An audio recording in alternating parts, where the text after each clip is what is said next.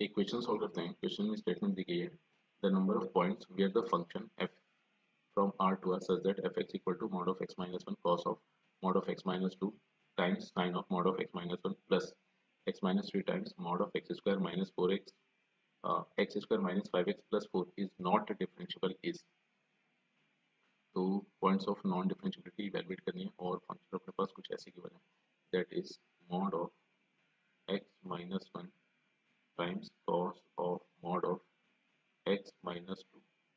is sin of mod of x minus 1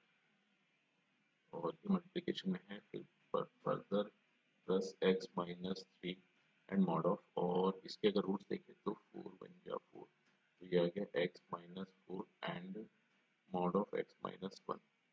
तो further इसे simplify करें तो mod of x minus 1 और फिर मल्टीप्लिकेशन में cos of mod of x minus 2 multiplication में sin of mod of x minus 1 plus x minus 3 times mod of x minus 4 and mod of x minus 1। तो further यहाँ से अगर देखें तो points of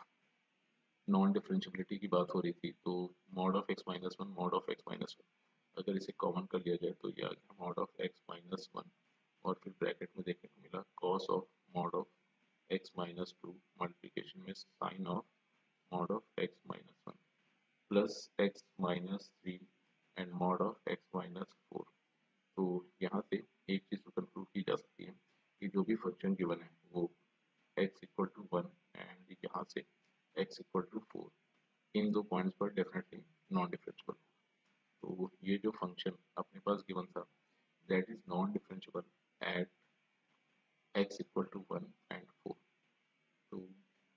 the number of points, तो इस हिसाब से देखें तो यहाँ पर दो पॉइंट्स ऑफ नॉन डिफरेंशियबिलिटी मिल रही थी और दोज पॉइंट्स वर 1 एंड 4। इस हिसाब से देखा जाए इस क्वेश्चन में